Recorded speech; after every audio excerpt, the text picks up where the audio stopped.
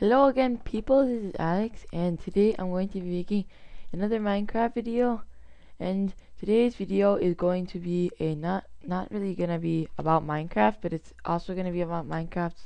It's going to be showing you how to find your screenshots in Minecraft, because at first I was really like, I don't know, how can I find my screenshots from Minecraft? And then I was like, and then somebody told me, I was like, ooh, cool, maybe I should make a video to tell people, because that's probably sort of useful.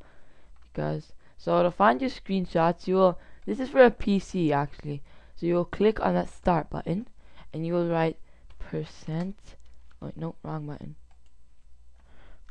percent app data whatever percents, and you'll enter it, and then this thing, something similar to this, will pop up like there, .minecraft. You want to click on the .minecraft button, and then once you're at the .minecraft, a lot of things will pop up.